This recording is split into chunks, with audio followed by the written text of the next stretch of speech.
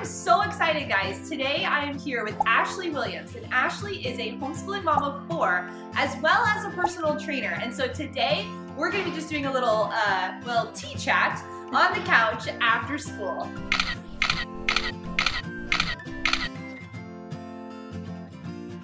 If you hear any background noise, we have 6 kids that we've thrown upstairs to have a play date, right? To have a play date while we sit here and do this. So if you hear that, that's what that is. Thank you so much, Ashlee, for being here today and doing this interview with me. I'm so excited. So my first question is, how did you start homeschooling?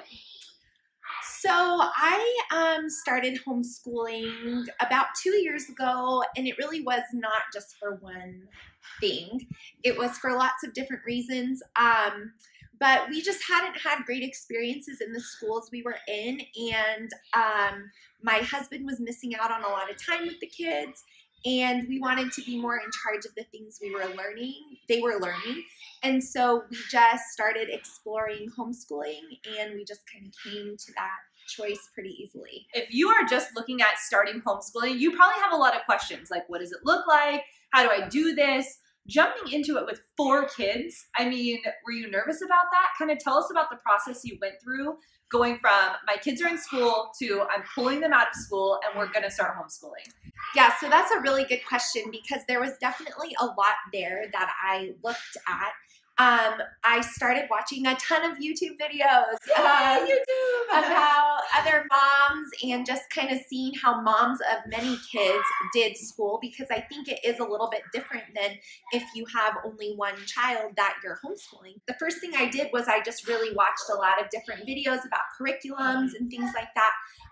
And I knew that I needed something that could work for multiple ages. So that kind of narrowed down my search.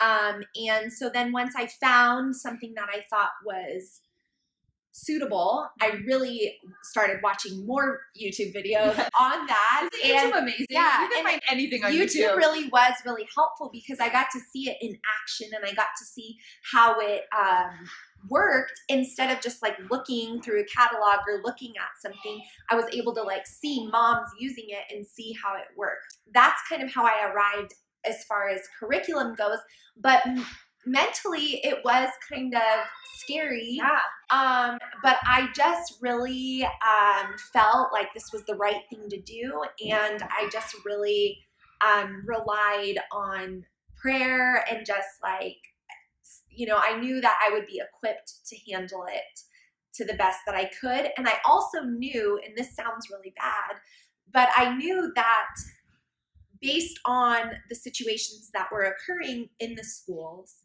that there really couldn't be too much worse, if that sounds awful. Yeah. But that was kind of where my heart was at. And so I thought, well, if all I do is teach my child how to learn confidently again, then we're succeeding. Yeah. And so that took a lot of the pressure off of like, how am I going to do this?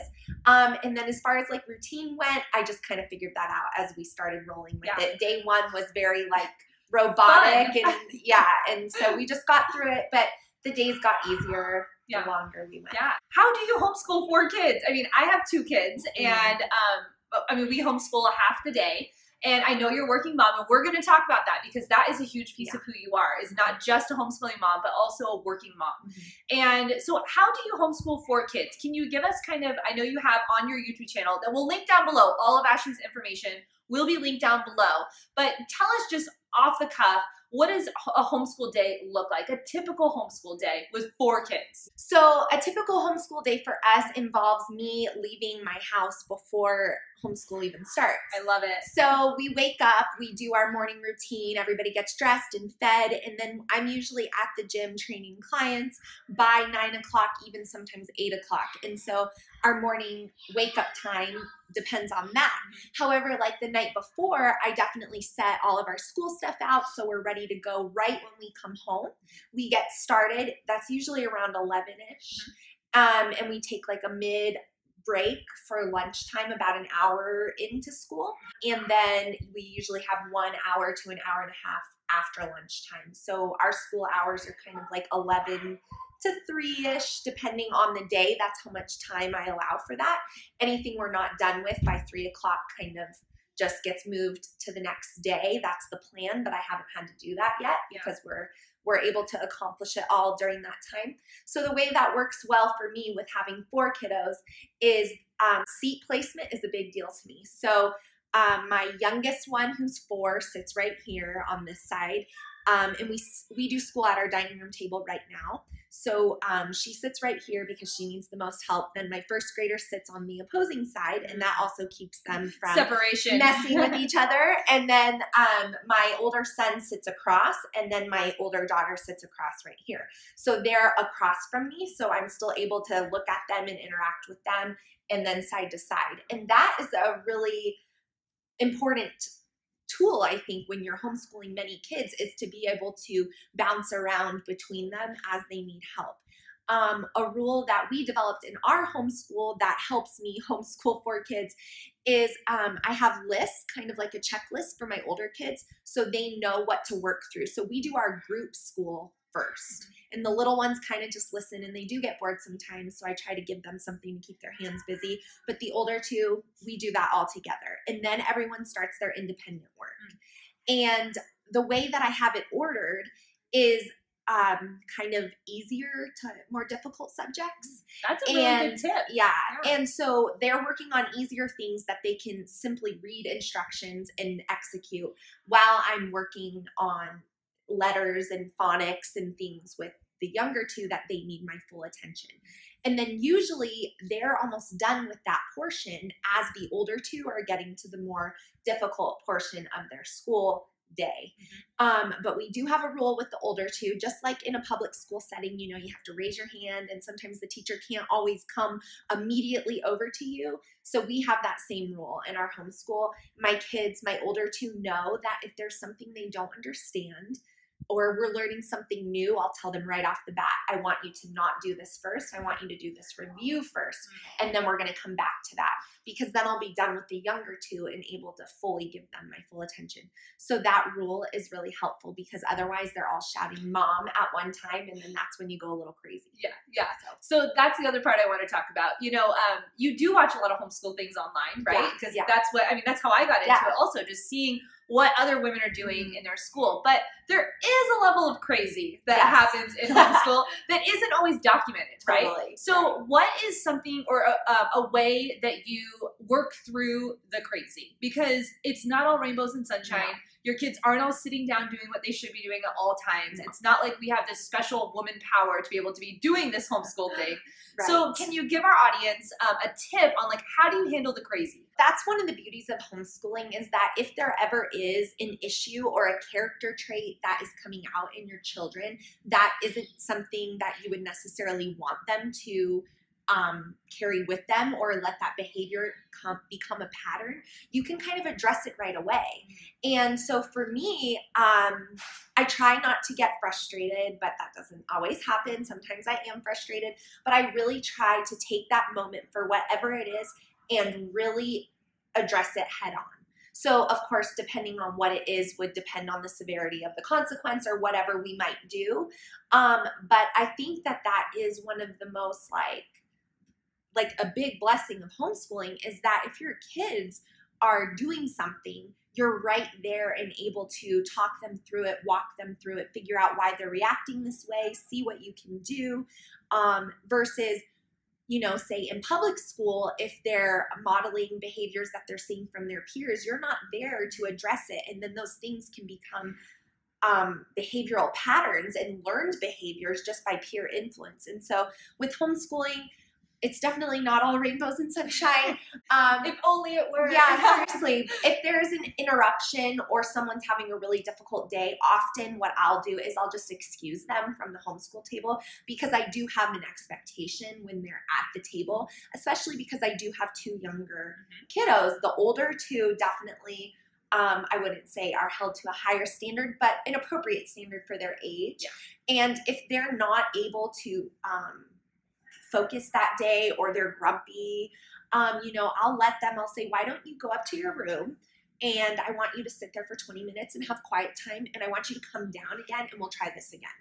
And the part a perk of homeschooling lots of kids is there's natural competitiveness between the siblings, and you don't need to even do anything. They just naturally compete with each other, and they do not like when someone is done with school and they are not done. I know. And so they are like, 20 minutes in my room, they're going to be done. And then you say, well, what are you going to do? Yeah. And so it doesn't happen often, but that is kind of the method that I use. So that's leading into my next question, which is about discipline in your homeschool. Is discipline different for you as a parent than it is as a teacher? Or do the discipline tactics kind of go hand in hand? Because, you know, if our children were going away, they would be with a different teacher that would have different rules and expectations versus when they're home. So how do you and your husband address that in your homeschool, the disciplinary piece of it? When I first started homeschooling, I did have this kind of pressure on myself to react how I thought maybe a teacher in school would react to my child in that situation. And I kind of felt like that wasn't really natural, and that wasn't really who I was, obviously, because I'm their mom. So I can, of course, have more authority than just say, you know, a teacher. They're limited on what they can say and what they can do. And I found myself kind of in that awkward place of really not knowing how to handle them during school with discipline versus, you know, how I would discipline them if we weren't doing school and someone hit each other. You know, I kind of worked through that a little bit. And so now I would say, and this wasn't always that way, but I would say that it is pretty seamless. What goes for homeschool goes in our house in general. I will say that there are less disciplinary circumstances when we're doing school because they're focused on doing school versus when they're playing upstairs and someone takes something or, you know, someone slams the door or something like that. So there's more reasons to discipline when we're not doing school, but it's definitely, I think now it's seamless. We're just really trying to encourage them to just be respectful and just be encouraging to their younger siblings.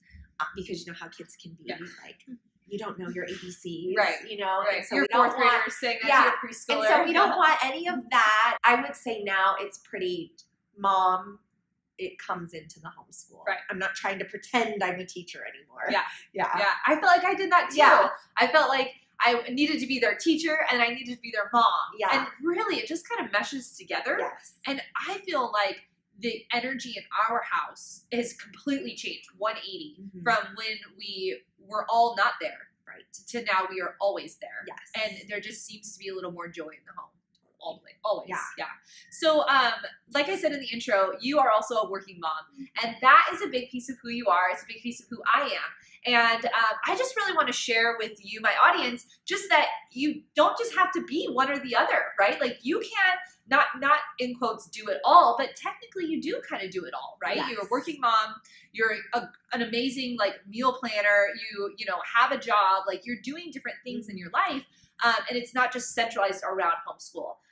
So can you tell me a little bit about the the work-life balance, if you could even say, because I really feel like there isn't one. I feel like that's like a weird thing to say, right? It is. I feel like it's either you're weighed in one corner or you're in another. Right. Can you tell me a little bit about first what you do? Yeah. And second, how you and your family work around or have work involved in your home? Okay. So I'm a personal trainer, but before that I was a group exercise instructor, and that was something that I fell into simply by attending those classes and wanting to get fit after I had my fourth child. So I did start working just by taking on one class a week. And my older kids were in public school at that time. So there wasn't any question of, can I do this? Because it was 1 hour and I was already going to the gym and it just seemed like, cool, now I'm getting paid to go to the gym. So let's do that. So I was already working when we decided to homeschool. I was working less when we first started than I am now. And that balance has been something that I've been trying to really figure out. Yeah, I don't know that there really is a balance. I think when you have a passion that is, I mean, this is going to sound really bad, but when you have a passion outside of just your kids, That doesn't sound bad at all. Yeah. I do. And I think a lot of moms forget about that, and they might even forget what they're passionate about, and if they have any interests in other things or skills in other areas. And I'm not saying that being a working mom is better than not, right. But I'm just saying that if you are somebody who has gifts or talents or something like that, then if you're not using those things, you're not going to be as fulfilled as a homeschool mom, because you have this side of you that you're not using. And so for me, when I decided to homeschool, it wasn't a question of if I was going to completely quit working. I knew at that stage that I had enough time in the day to do both. Now, I do think that there is a limit on what you can do, because we cannot do everything. And I have been personally working through that, because I definitely had way too much work, to the point of where I was doing school with my kids. My kids were getting all their schoolwork done, but I just wasn't enjoying it. And I started to feel like I was just checking off the box, like I was going to the grocery store. Right. And I don't want homeschool to be that way, because part of why I homeschool is because I want to spend time with my kids, and they're only this age for a short while, and I want to enjoy it. I want to be present, and I couldn't do that. So I think there is a balance. I don't know what it is. But I know that having no work for me is not healthy. And I know that having 100% work is not healthy. And so I'm kind of in this place where I'm trying to figure out, what that balance looks like for us and my family. But I think it's important to know that if you do want to homeschool, you don't have to give up everything in order to do it. You can make it work for you. So my next question is about what you do. So you're a fitness trainer. To women specifically is what you're passionate about. What do you feel like your kids are learning from watching you being a work and homeschool mom?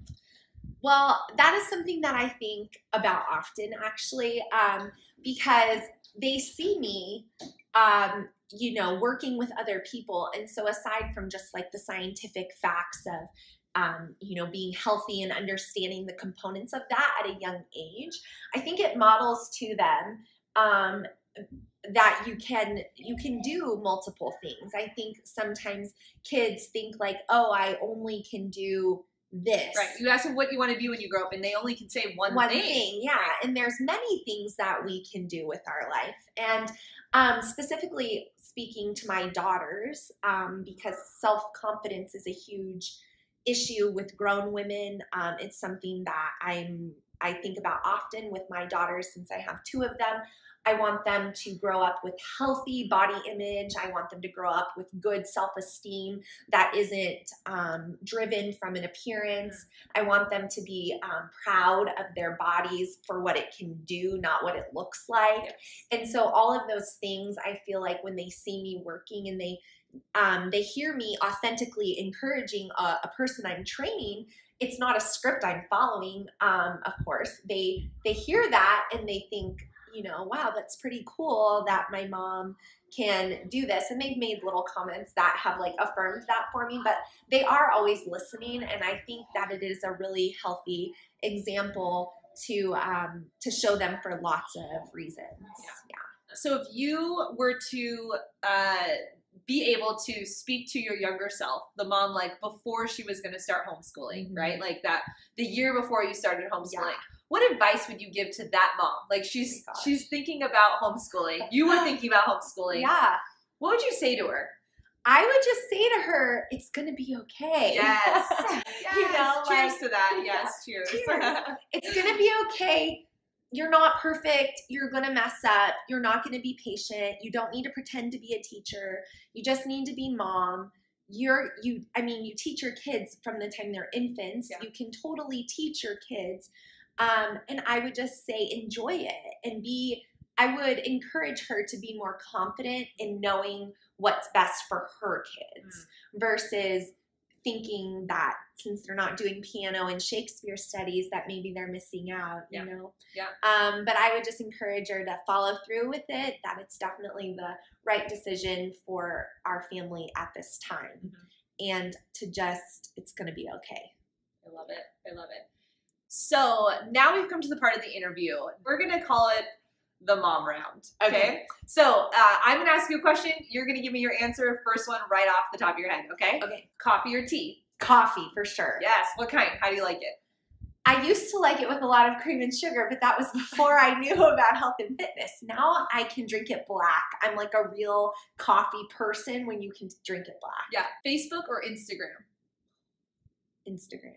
I like Less Instagram. talking. Less talking, I know. Less articles. Yeah. And likes. Yeah. And, Favorite meal to cook for your family? I really like to bake for my family more than I like to cook. That's weird. Yeah. I know. Yeah, so baking, like anything, muffins, just like stuff like that. I like that more. Where were you when you found out you were going to have your first child? Oh my gosh. I have to really think this one back. Where was I? Yeah. In my bathroom in our tiny studio apartment. Yes. And you're like looking at it like, okay. Yeah. Where's your favorite place to visit? The beach. Anywhere where there's ocean is my place. Definitely. Your dream family vacation? Hawaii. Oh, yeah. Islands? It's like, I'm not really picky on that. That's just like beaches elevated. Okay. Beaches elevated. I like that. Lastly, how long will you homeschool? Oh, man. I don't know. Definitely for the rest of this year. I see it for the next couple of years, but I really can't think too far ahead. Yeah. Well, thank you so much, Ashlee. I so appreciate you being on the show today. And I'm going to link all of Ashlee's information down below. And we have a question for you. So if you are a homeschool mom, where are you from? And how long have you been homeschooling? So how many years? And the last question is, do you put exercise and fitness into your daily routine? Because we want to know. Ashlee has an amazing series that she just started on her channel all about fitness for moms, homeschool moms. Yeah, moms in general, just women. Women really. in general, yeah. And so I'll link up that for her there. And thanks so much for watching. Make sure you subscribe. If the button is red, it means you are not already following me, and I won't take it personal, but I would love to be your friend. So hit the subscribe button so you see everything that I upload here on YouTube, and we'll catch you next time. Bye! Yay! Write a story. We're in the middle of filming right now. Like right now. No, don't press it. Don't touch it. Don't touch it. I straightened my hair today too, and I don't normally straighten it. I usually like some curl, but I didn't have time. Me either. Mine is like halfway. Nice. This strand. Do you see that? That's a huge piece of hair. Oh gosh. Okay. What was the question? I don't know. Discipline. Big hair. It's like went right in my face. Nathan! Nathan! Go upstairs! I can hear that. Go upstairs. Thank you. 20 minutes. It's like, that's all we're asking, Wesley. Oh, man. Okay.